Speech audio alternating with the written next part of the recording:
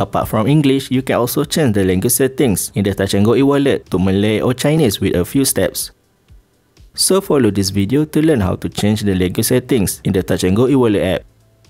First of all, after you open the Touch 'n Go eWallet app, on this main page, tap on the profile section located in the upper right corner.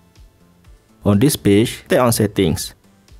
To change the language settings in this application, tap on the language section. So far, Touch 'n Go gives you 3 language options, either English, Bahasa Melayu or Chinese.